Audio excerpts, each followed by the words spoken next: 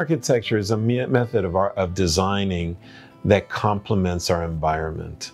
The rules are such that the architect keeps in mind ways of designing and building that are not harmful to the environment, and possibly being able, if whenever possible, to be able to use recycled materials, products that are not hazardous, products that are natural in their production. Whenever you're able to use natural environmental design concepts, that is what contributes to green architecture. And what I mean by that is to be able to use natural ventilation, natural daylighting, products made out of recycled materials, products that are not harmful to the health of its occupants. When that is really, in a nutshell, the definition of green architecture. Green architecture really is something that has taken the profession by storm.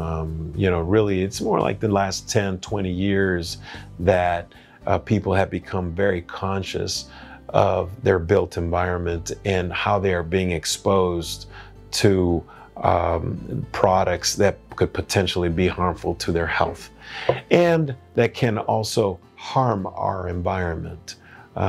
Everything from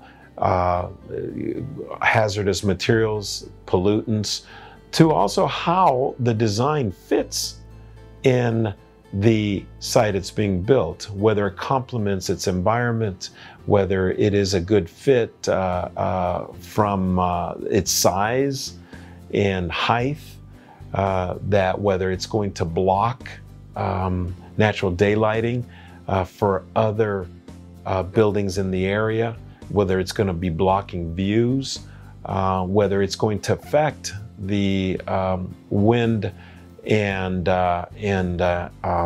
ventilation opportunities in the neighborhood.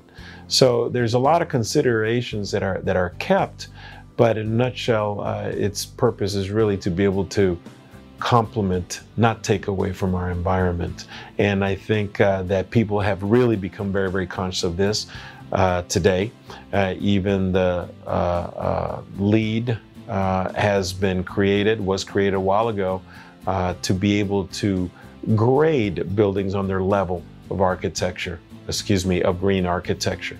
I think that a lot of architects, even without having the building certified as a LEED building, they are designing in a way so that it meets the criteria of an environmentally friendly building, but yet not having to produce all the paperwork required to get it certified.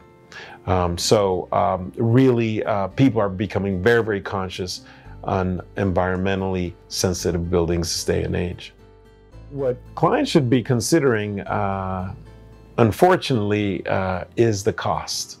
It is much more expensive to design and build an environmentally friendly building.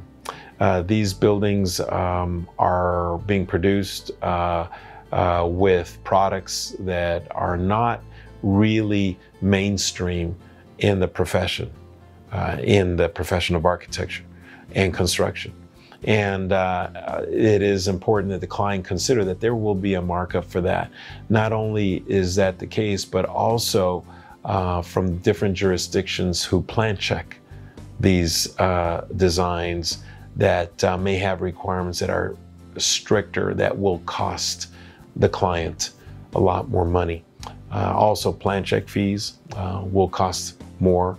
If there's a requirement of having the building certified, well, there might be other consultants that are required to come in and commission the building, whereas in standard design methods that may not be required. It will cost more for a client to be able to get that building certified.